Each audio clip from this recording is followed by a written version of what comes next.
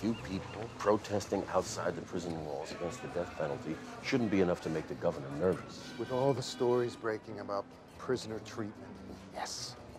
Bienvenidos a tu faro. What can I get you, gentlemen? Will you get us a table, please? Sure. How long have you been open? Just opened.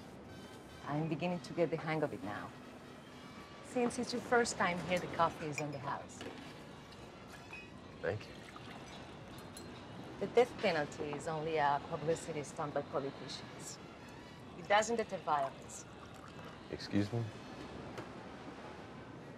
I couldn't help but overhear. 2 cups of coffee on the house. Thank you again. The warden is only here to fulfill the will of the people.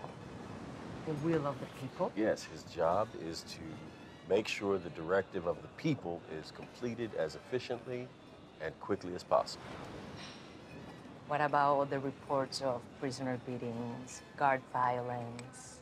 Are you one of those people who's been protesting outside the prison walls?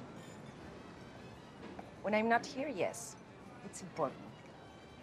Why would you do that? Why spend time and energy fighting for the rights of men who've done so much harm to other people they could never hope to repay them? Because they have rights. They have rights. Of course.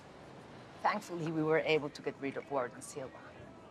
But since his replacement was appointed from within, I'm sure he'll be a crooked son of a bitch as well.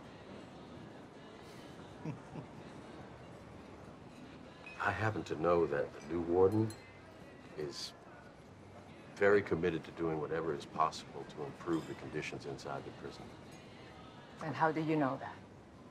Because I'm the crooked son of a bitch.